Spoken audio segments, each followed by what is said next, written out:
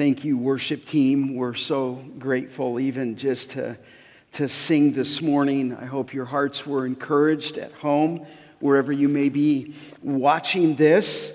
And I want to return to where we began last week. We're just taking a little time here to take a few weeks until we can grab a greater time frame to be together to start really the book of Ephesians. And I've titled this message, The Cure for Anxiety in a Pandemic Age, Part 2. Obviously, we looked at Part 1 last week, and we looked at the shield of faith. This week on Part 2, I want to take up the sword of the Spirit and all prayer. The sword of the Spirit and all prayer. Maybe you would ask, as I mentioned last week regarding the title, am I concerned for you? Because I've titled it, The Cure for Anxiety in a Pandemic Age. And you remember I said my answer is no. Your faith in God, your love for the saints is strong. And in the midst of this crisis, it's really a beauty to behold. Actually, really what my desire is to empower you and speak to you the Word of God so that you can come alongside friends and come alongside family who are anxious. It could be that you're anxious for the future, and if you hear me use that word anxious today, I will use anxious and worry, and those will be interchangeably used. But one said this of worry. He said that worry is a thin stream of fear trickling through the mind. I think that's well said, a thin stream of fear trickling through the mind. If encouraged, it cuts a channel into which all other thoughts are drained. I think that's true. When we allow anxiety or worry to enter into our life, if it consumes us, it could cut a channel into which every other item is drained. In fact, I found it interesting that even the Mayo Clinic, medically speaking, said that all anxiety begins in the mind. It begins there. And maybe we're talking on this theme and you're saying, well, where does it come from? Well, it begins in the thought process. In fact, the old English term for worry meant to choke or to strangle. And really what worry and anxiety does is it strangles the mind. Now, I mentioned last week, in fact, you can turn there just as we begin, and we won't stay there, and I'm getting to that point, but look over in Matthew chapter 6. Matthew chapter 6, in verses 25 down through 34, 4 different times there we are told, exhorted, if you will, to not be anxious. You could see it in 6:25. Jesus said, "Therefore I tell you, do not be anxious about your life." Look at verse 27. "And which of you, by being anxious," or literally worried, "can add a single hour to his span of life?" If you look down in verse 31, "Therefore," Jesus said a third time, "do not be anxious." And then if you look at verse 34, "Therefore do not be anxious about tomorrow." 4 different times there is a command to not be anxious, to not be worried. Now, we begin to ask, what does that word mean? What does it mean to be filled with anxiety or to be filled with worry? And that Greek word there, it's the word for anxious, depending on your translation. It's the word for worry, is the Greek word merimenao. Merimenao, it comes from 2 separate Greek words. And the words mean to divide is one of the words, and attached to the other word, the mind. And so it's a division of the mind. In other words, you become anxious or worried over something in the future, but it begins in the mind, and certainly it could have physical consequences. About a week ago, our Resolved High School ministry had a Zoom call with our wonderful missionaries, John Paul and Sarah. And one of the questions our high school pastor asked Sarah Stepanian, he asked for what's the greatest thing to be in Uganda, and asked them as a couple what was the hardest thing to be in Uganda. And he asked Sarah specifically, what's been the hardest thing in Uganda? And I thought her answer was very interesting. Obviously, this, in the age in which we're in, is not easy for each of us. There's a number of reasons that make this a difficult time for the states and globally. But when he asked Sarah what's been the hardest thing for them in Uganda, she had a very quick response without a smile, 2 words. And of course, she wasn't joking. She just said, staying alive. That's what she said.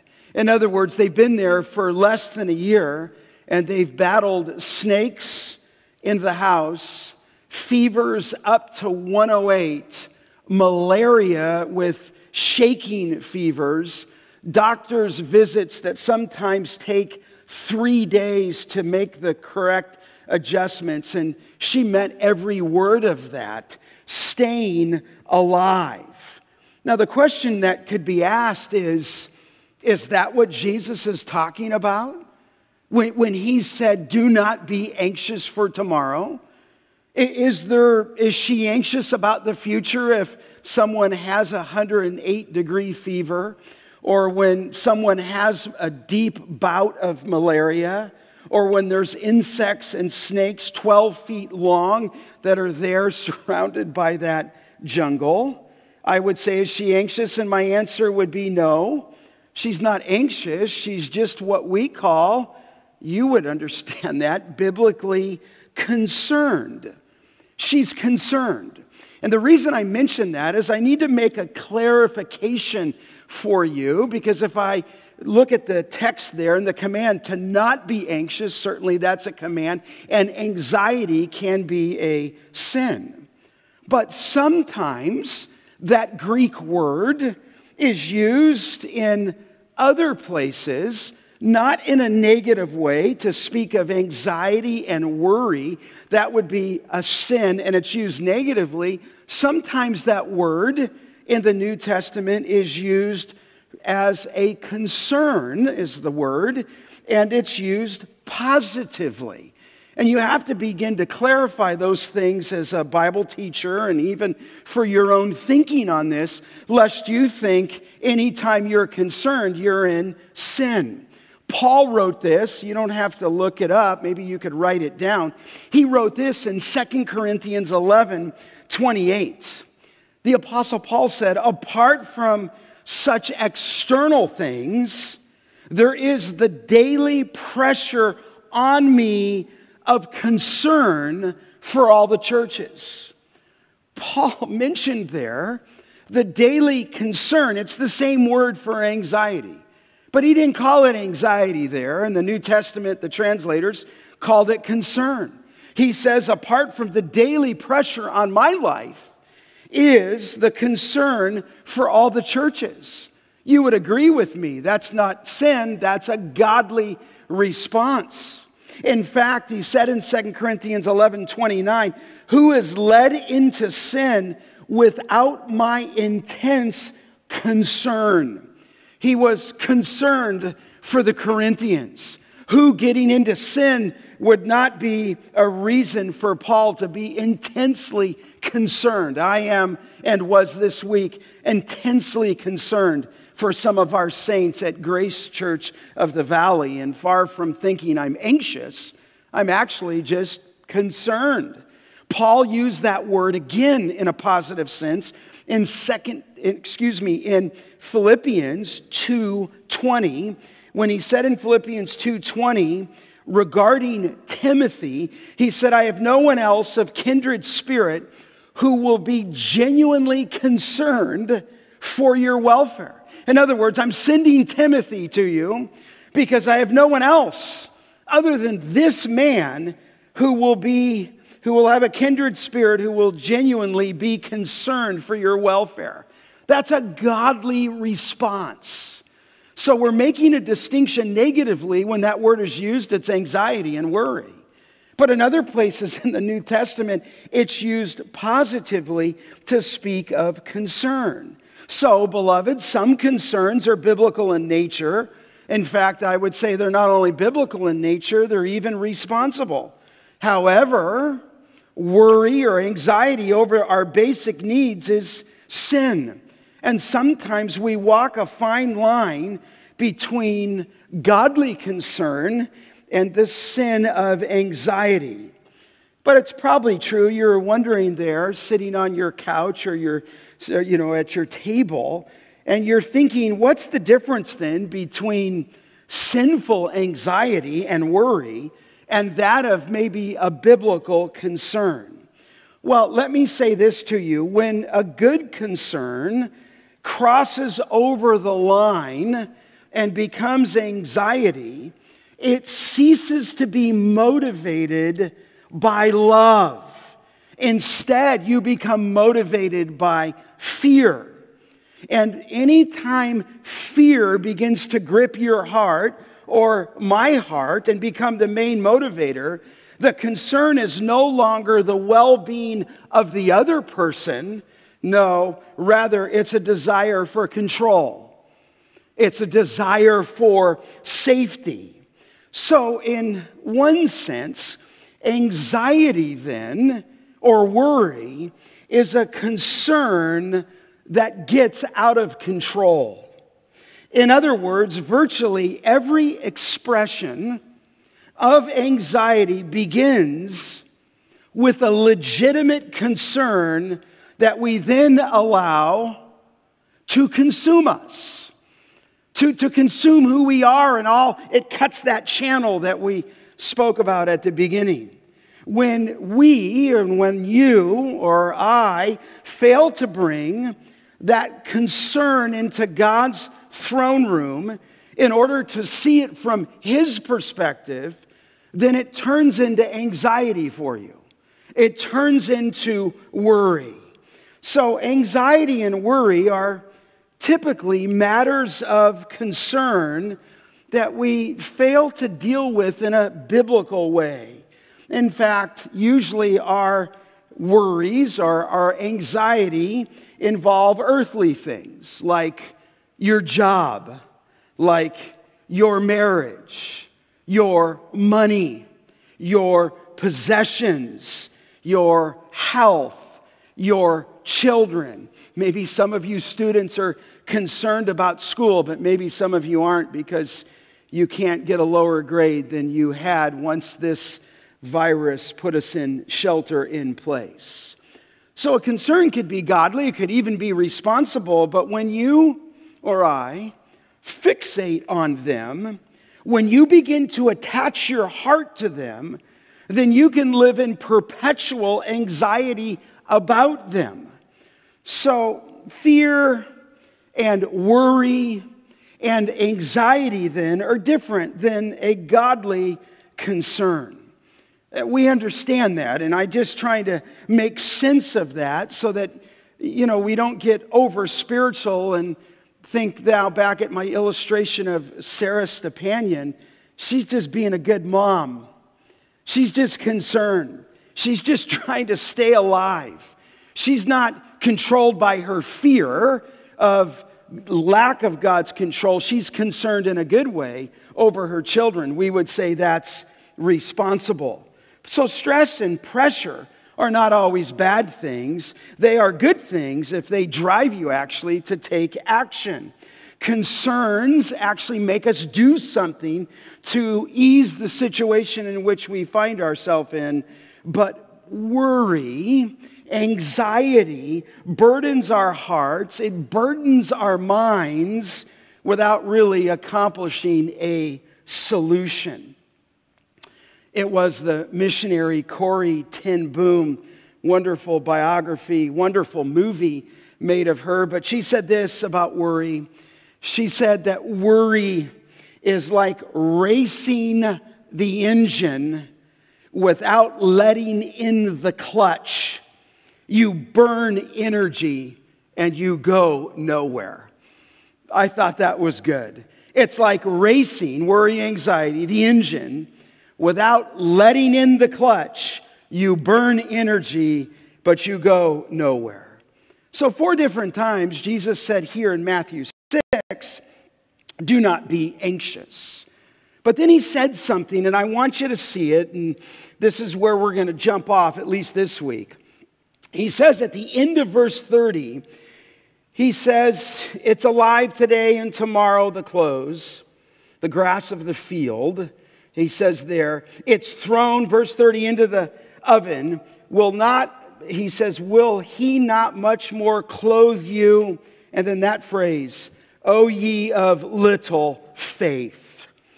And it was that phrase, little faith, that got me thinking on anxiety here and worry and made me go over at that point to Ephesians 6. So I want you to turn over there. I want you to come back for one final week as we jump from that arena of do not be anxious.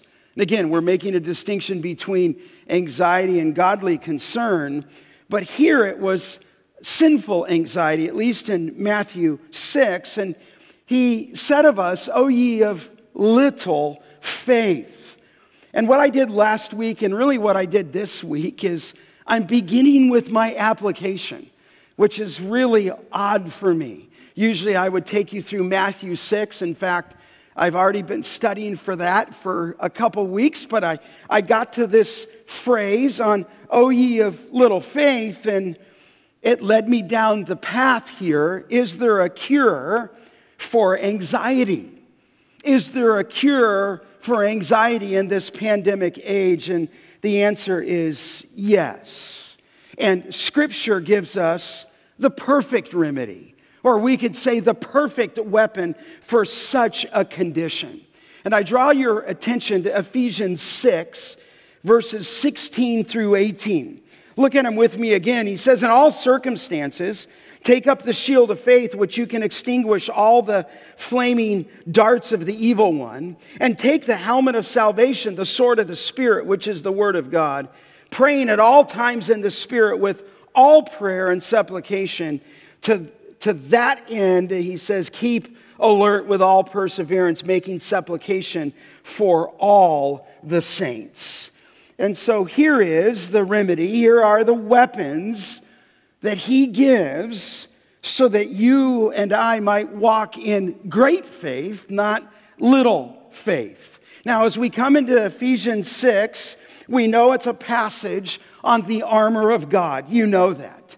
It is what we call a prison epistle. So Paul is likely sitting in a Roman jail cell. He is chained to a Roman soldier, and he is looking at the physical components of the Roman soldier's gear, if you will. He's looking at the armor, and he is, in this text here, transforming them into some profound spiritual truths. Look back at verse 10. He says, even in our battle against the enemy, the devil, he said, be strong in the Lord and in the strength of his might. He exhorts us there in verse 11 to put on the whole armor of God. Paul says that you may be able to stand against the schemes of the devil. For you fight not against flesh and blood, verse 12, but against the cosmic powers and so forth, against the present darkness. And so, beloved, you need to put on the armor of God. And we began last week, and we don't have to return there, with the shield of faith. And we said it wasn't the small round shield on the left arm, it was the big door, it was the wooden plank, if you will. And he transformed that physical shield into the shield of faith. And it wasn't saving faith, that came in Ephesians 2. This is faith as a believer. This is living faith. So faith here, when he talks about the shield of faith last week, you could watch that on our website, you could watch that on YouTube, is not your faith. I just want to be clear there. It's not your faith that becomes the shield. The object of your faith is the person and work of the Lord Jesus Christ and God's promises. That shield that we spoke about last week is believing the character of God, believing the promises of God, and it's that shield of faith, that 4 foot by 2.5 foot door, if you will, that extinguish the darts of doubt, the dart of despair, and the dart of discontent. And I would say that we could conquer any battle, any spiritual battle, you could even say any anxiety, now through the 2 weapons that are supplied to us. And what follows here is the weapon of the Word of God and the weapon, if you will, of all prayer. And I spoke last week of the first remedy for anxiety being the transforming power of the Word of God. And what I want to do right now is just take you a step further in the text. A step beyond what I said last week of the transforming power of the Word of God. And I want to take you here first in verse 17. Look there. He mentions the helmet of salvation, but then he talks there of the sword of the Spirit, which is the Word of God. So here's 2 weapons to counteract the evil one, or counteract anxiety. He gave us the shield of faith, but now he gives us these weapons. The shield of faith, you understand, was defensive in nature. You get behind the promises of God. You bear up under the Word of God. You remind yourself of the truth of God. You remind yourself not of your faith, but His promises and the joy that He has given us to walk with Him. But He gives us here now 2 weapons this morning. The first weapon is the Word of God. The Word of God. Look at 17 again. He says, the sword of the Spirit, which is the Word of God. Now, we have to ask the question, what sword is Paul talking about? And I only would tell you this because I think it makes a difference in how we understand this word. There were 2 swords that were predominant amongst the soldiers at this time. There was a great sword. A great sword. Number 1, it was called a rhomphaia. A rhomphaia. And it could be as long as 40 inches, if you will. And it was a massive sword. In fact, it sometimes had to be held by 2 hands. In fact, I brought you one this morning. Let me see if I could find it. Here is from one of our local museums, a large sword. This would be something of a rhomphaia that could be up to 40 inches long. Now this one you can hold with one hand, but this sword was a little bit bigger than this one, and you sometimes had to wield it with 2 hands. In fact, that rhomphaia sword is the one that was used in the book of Revelation in 1:16, that when Christ would speak out of the sword of His mouth, if you will, it was talking about this sword being a symbol of truth, and it was used in 1:16, 2:12 in those 7 churches, 2:16 in chapter 19:15. It was telling of Him speaking the word of truth out of the sword of His mouth. It was describing this large rhomphaia sword. But I want you to know, I should stop there. That's not what he's talking about here. When Paul says to you, and you take it off verse 17, you take up the helmet of your salvation. That word take up is an imperative command. And so he's saying not only take your helmet, but take up, and he's commanding you to do this, the sword of the Spirit. You say, well, what sword is he talking about? Well, he's talking about this kind of sword. He's talking about, you say, well, Scott, how do you know that? It's simply the Greek word. The Greek word is not here a rhomphaia sword used in the book of Revelation. The word here for sword in Ephesians 6:17 is Machaira, and maybe you've heard about that before. A Machaira sword is anywhere from 6 to 18 inches long, and it was carried, if you will, in the soldier's sheath, we could call it, and it was used in hand-to-hand combat. That's the word that he's talking about here. He's telling you as a believer, listen, you need to get behind the shield of faith. That's defensive. But if you're going to have victory in the Christian life, then you need to pull out your Machaira sword. Now, let me just take you a step further. What's he talking about? Look at the text again in verse 17. He says to take the sword, and then he says here, of the Spirit. In other words, he's commanding you to do something. And I have to acknowledge that if you're in the midst of a battle with your enemy, and here the evil one, you have some responsibility.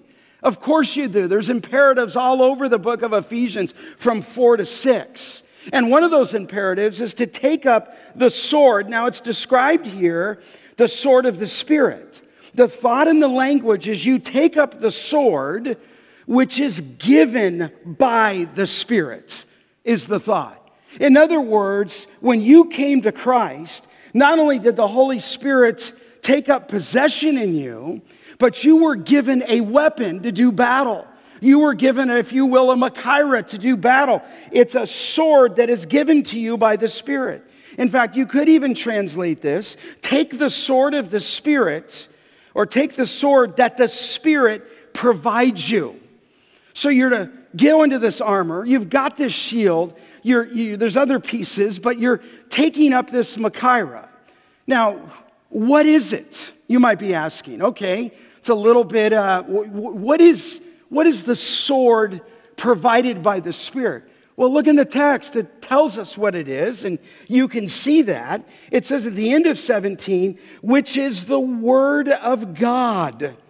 And so here, the Spirit is providing you as a believer with the sword, and the sword is the Word of God. Beloved, if there's just a word here, it is the Holy Spirit that enables you to understand, enables you by the Spirit of God to wield the Word of God. You have been given a sword by the Spirit so that you may use it against Satan's attack. It would be as though if you're going into battle, you're going to take that door, that shield of faith, because as the extinguishing missiles coming in, you can't just sit out there and say, I've got nothing to protect me. No, you need to get behind that shield. That's defensive. Now you have an offensive weapon that's been put into your hand. It's a Machaira, but here it's defined spiritually transformed to be the Word of God. Now, let me just take you just a step further in the text. I think it will help you. This is all application for you. Now, look at the text again. You can underline this word in 17. It's the sword of the Spirit, which is, now, it says there, the Word of God.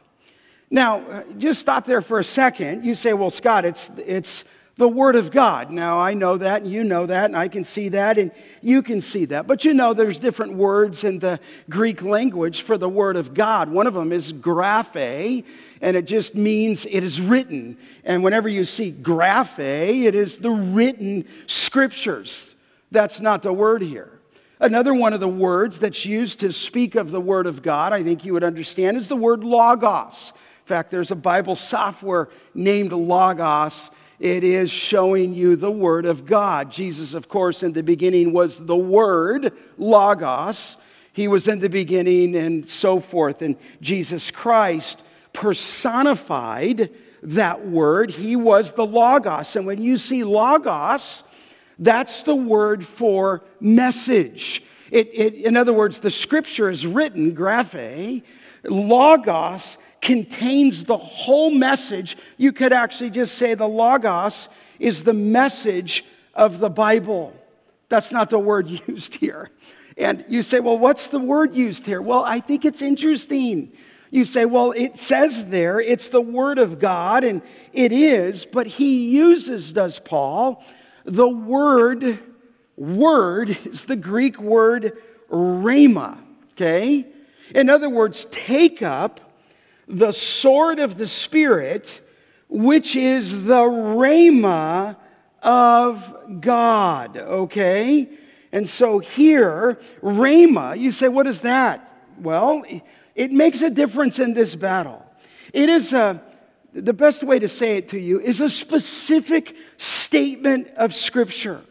In other words, when you're in the battle and you're behind your shield, but when you're going hand to hand, you're going to take that Machaira, you're going to take that sword, which is the Word of God, and you're going to use it offensively, if you will, and it is to use the Scripture as a rhema of God, a statement of God. Now, practically, still, I'm pushing that way. How do you wield that sword in battle? I mean, how do you use that? What's he still talking about? Well, let me just say this to you. When you're in the midst of a temptation, I think here's the application. You cannot just, you can, but you just can't quote John 3:16 to cure your anxiety or to win the battle, okay? In other words, if you don't know what God's Word says about lust, you need to battle lust with a specific statement. You need to battle forgiveness with a specific statement of forgiveness. You need to battle the sin of hypocrisy or deceit or lying or stealing or pride, and you need to deal with it according to the Scripture. Now listen, I don't want to make much of this, but he did not mention graphe here. He does not mention logos. He says you take up that sword. He transfers it into a spiritual principle so that you can use that as a rhema of God. You say, well, Scott, how does that work? Well, let me show you. Go over to the book of Matthew for a second, okay? Go to the book of Matthew and go specifically to Matthew chapter 4, when Jesus entered into his temptation, okay? In fact, let me read that for you. And I want you to see how our precious Lord wonderfully used the sword of the Word of God to defend himself against the attacks of Satan. Look at 4:1-3. Then Jesus was led by the Spirit, interesting, into the wilderness to be tempted by the devil. And after fasting 40 days and 40 nights, he was hungry. And the tempter came and said to him, if you are the Son of God, command these stones to become loaves of bread. So you open up, you know the account. Here is the account. He is in the wilderness. I've been in that area, and believe me, it is just barren. It is a place where there's no vegetation at this wilderness, this Judean wilderness. It is a place of barrenness. It is a place of rocks. It is utterly hot there, like one of the heat that we can feel, one of the heat waves that comes through here in the Central Valley, very similar to our climate throughout the year, actually. And here is the thought here. He's fasting. He's there for 40 days alone, it says. And out comes the attack. In fact, after he's been fasting, it says, then the devil came. And the first temptation, he's obviously going to be hungry. 40 days fasting. And the devil comes to him and says, if you are the Son of God, command that these stones become bread. Now, you and I know, we just finished teaching through the Gospel of John for a few years, that the supernatural wasn't a problem for Christ. He performed many signs, many miracles. The issue here is the question, if you are the Son of God, as if there's doubt, if you look back in your Bible, just one chapter, probably the same page at Matthew 3:17, after the baptism of Jesus, behold, a voice came from heaven, this is my beloved Son, with whom, God said, I am well pleased. This is my beloved Son. Now here, just in the next chapter, he's out in this wilderness fasting for 40 days, and Satan asked him that question, if you are the Son of God. See, beloved, the real test was not a temptation about hunger. It was a test, if you will, to doubt the truth of what God had already said. In other words, he just wanted him to doubt the word, doubt the character of God, doubt the promise of God. And here, he says, if you are the Son of God, why are you starving in the wilderness? Satisfy yourself. How could the Father, Satan insinuates, let the Son go hungry? In fact, what are you even doing in the desert? And more than just satisfying, if you will, the physical hunger for food, Satan was tempting Jesus to doubt the Father's love, to doubt the Father's provision. If you are the Son of God, then command that these stones, if you will, become bread. But he responded, look, for man, in fact, he answered, it is written. Now it's the word graphe. It's written, man shall not live by bread alone, but by what? Every word that comes from the mouth of God. He said, well, what is he doing? Well, you understand he's quoting the scripture. But I just want you to understand that he's not quoting Leviticus here. He is quoting out of the book of Deuteronomy. And he's answering that temptation. Here's what you need to see. With a specific word from God. And it comes out of Deuteronomy 8:3. He skillfully, if you will, takes the written word, but gives a specific word according to the temptation. He's wielding, is the Lord Jesus Christ, masterfully, the Machaira sword in the face of the devil's onslaught. There's a second temptation. Look at it in verse 5. The devil took him to a holy city and set him on the pinnacle of the temple.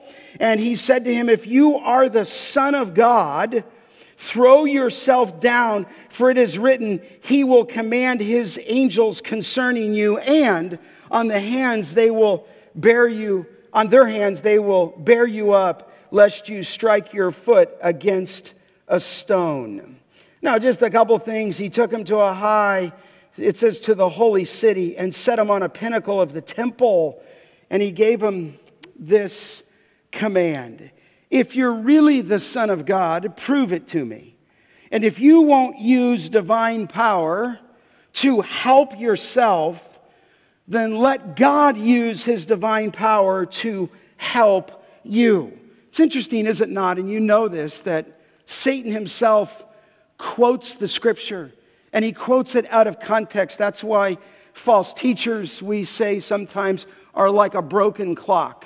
They quote the scripture, but they're like a broken clock in that they're right twice a day. But the totality of their ministry is using the scripture, a false teacher, for their own advantage. And here Satan quotes the scripture. But I want you to note our Lord's masterful usage of the sword. Look at verse 7. He says, but Jesus said to him, again it is written, you shall not put the Lord your God to test. He's quoting again, as all three of these passages, Deuteronomy 6:16. He's wielding the sword. In other words, he comes with a specific temptation. He doesn't take out the large broadsword. No, he's hiding that word in his heart, if you will, going on the offensive as Satan comes to him, quoting the scripture with great precision, great skill. Third temptation, look at verse 8. Again, the devil took him to a very high mountain. Watch the language. And showed him all the kingdoms of the world and their glory. And he said to them, all these I will give you if you will fall down and worship me. Here's the third temptation, Jesus, that the devil insinuates. Why submit to God? Why be a servant now? Why be a servant when I could make you, the devil says, a king now? It's all yours, Jesus. Why would you even wait? Now, we're not told here what high mountain the devil took him. But the devil, by the language of the text, gave him an incredible view. But I think the view, as you read the text, obviously extended beyond what anybody could humanly and physically see by some kind of supernatural accommodation. The devil must have showed him, as you look at the language, the glories of Egypt. He must have showed him way beyond what you'd physically see, to the pyramids, to the temples, to the libraries, if you will. He must have shown Christ the extensive treasures. He showed him the power, maybe the splendor of Rome. He showed him how great maybe Athens was, magnificent Corinth and all of its structure and glory. Maybe he took him to wondrous Jerusalem. It says, all the kingdoms of the world and their glory. But Jesus, for the third time, says it is written. And he quoted, you can see there, verse 11, where he said, I will give you it all. And 9, verse 10, Jesus said to him, begone, Satan, for it is written, you shall worship the Lord your God and serve him alone. 3 different times, you know, he wielded what was written, but he wielded it skillfully. You know, just a word, it just came into my heart. Even you parents, training your children. Your children have got to understand this biblical worldview. You cannot just walk around in massive unclarity, if that's a word. You've got to get clarity in your own life and get clarity in your children's life by hiding the Word of God in their heart that they might not sin against me. Christ wielded the Word of God, the sword, with mastery. And for each specific temptation brought by the evil one, there was a specific, that's the point, rhema of Scripture. Now, beloved, I'm going to say this to you, to my own heart, of Jesus Christ, Son of Almighty God, the one in whom there is no sin, the one who had no beginning, the one who brought the very world into existence by the breath of his mouth. If your Lord used specific statements of Scripture in order to resist Satan and win the victory over him, how much more do you and I need to know the Word of God to gain that kind of victory over the devil? Listen, beloved, this is not a game here. You're in a battle. The evil one is firing darts at you. Put that shield up to extinguish the incoming flaming darts and missiles. But here, go on the offensive. Take the sword, the Word of God, the rhema of God, and apply truth to your life. You say, okay, Pastor, I understand it, but you might even say, how does it work? Is that what you're asking? I mean, how do I wield this? Okay, go back to the book of Ephesians. Let me just put out some examples to you, okay? You've got, let's say, the sin of anger. Let's say that you're battling with that. In fact, you might even say, Pastor, I'm not even sure where this anger comes from. Well, let me just say, as you look over into Ephesians chapter 4, anger, biblically, always comes, you might say, well, it's because of this and because of that and this situation and that circumstance and my boss and my husband and my wife or my children and you got something external. Biblically, if you understand anger, all anger comes out of the heart. So the first thing to do when you have anger is to repent, because it's a sin issue. But look at verse 26 of chapter 4. It says there to be angry. Now that's talking about a righteous anger. You say, well, mine is a righteous anger. Well, you say, how do I know? When he says, be angry and do not sin, how do I know if my anger is righteous? Real simple, okay? Righteous anger is always concerned with the glory of God. Period. So if you have anger for any other issue. That's sinful anger, which I think rules out maybe 99% of this issue. So you got angry. Look what anger, it says, be angry, do not sin, and do not let the sun go down on your anger. Verse 27, and give no opportunity to the devil. There's the sin. You say, Pastor Scott, how do I deal with that? Go back to Ephesians 4:22. Put off the old self, which belongs to your former manner of life and is corrupt through deceitful desires. Here it is, verse 23. And be renewed in the spirit of your mind. Be renewed in essence in 4:23 through the Word of God. The only way to overcome anger is to take up that weapon of Scripture and hide that truth in your heart so that you do not sin with unrighteous anger. Look at verse 24. Put on the new self, created after the likeness of God in true righteousness and holiness. So you have to put off the old man, put on the new self. Sandwiched in there is to hide that word in your heart, verse 23. Some people have a foul mouth. I was listening to a conversation at some point this week, and every other word, it seemed like, out of the guy's mouth, it was not a conversation I was involved with, but overhearing it was a curse word. And you would agree with me, he doesn't know the Lord, he's an unbeliever. But when you think about the words, forget a swearing word or a curse word. How about just the words that come out of my mouth and your mouth? In fact, look what it says in Ephesians. Here's how you use the sword. It says there, let no corrupting talk come out of your mouths.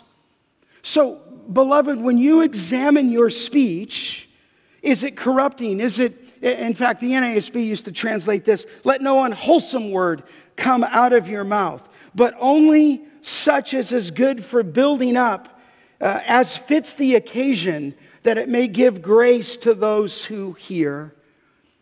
If you're thinking, gosh, I just wish I could use words that build up, one of the things that you can do, or any of us can do, I can do, is memorize Scripture.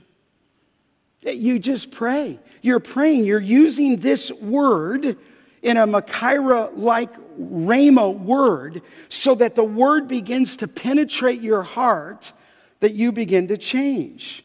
You might even be saying, hey, I got bitterness in my heart. There's somebody that I just can't forgive. And that might be you. It could be a situation. It could be 20 years ago. It could be 30 years ago. It could be 50 years ago. It could be a year ago. It could be 2 years. And you just can't bring yourself to forgive them. And so then in the midst of a battle, far from you having victory, you got your shield down. You've let bitterness crawl into you and consume you to the point where bitterness rules your life. Anxiety rules your life. You say, well, what would you do? Well, look at 4:31. Here's a rhema. Here's a specific word. Let all bitterness and wrath and anger and clamor and slander be put away from you, along with all malice. In other words, put it off. You say, Pastor, how do I put it off? The Word of God. You begin to replace your human thinking with the power of the Word of God to transform your life. You say, that's what I'm not going to do. What can I do? Verse 32, be kind to one another, tender-hearted, forgiving one another. And here's the example at the end of 32. As God in Christ forgave you. If He forgave you, then how do you not forgive another? So listen, Satan can move his way into the life of a believer through bitterness, through anger, through clamor, through slander, through malice, and you want to inflict evil on people. And Jesus comes back, and Paul here in the Scripture, you say, be kind to one another.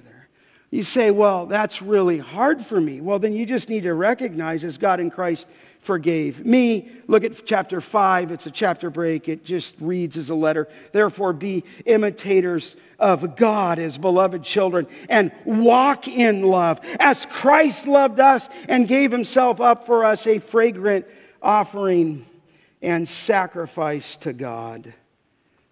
In fact, you could look on if you're struggling with lust. You say, well, how do I put the word in my heart and use the Machaira? Look at 5:3, sexual immorality and all impurity or even covetousness must not even be named among you as is proper among the saints. Let there be no filthiness, nor foolish talk, nor crude joking, which are out of place, but instead let there be what? Thanksgiving. Beloved, listen, this is how you begin to take the Word of God. You've got to memorize it. You've got to own it. You've got to love it. And you say, well, Scott, I have a general understanding of the Bible, and I've grown up with it all my life, but I can't definitely use the sword.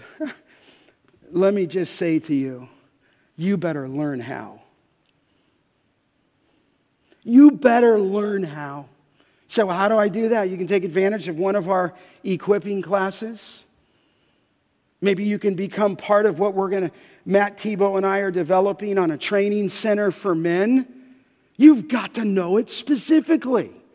You say, well, will it be effective? Well, listen, Hebrews 4:12, you know it. The Word of God. Just thinking of this. This is probably pretty sharp right here. I'm so glad that Brent Lundy just built these. There's a special compartment in the... No, I'm joking. But the Word of God is living, you know it. It's active. And it's sharper than what? Any two-edged sword, piercing as far as the division of soul and spirit, both joints and marrow, able to judge the thoughts and the intentions of the heart. That's the first weapon. And we're out of time to get to that second weapon, prayer. Maybe we'll pick that up next week.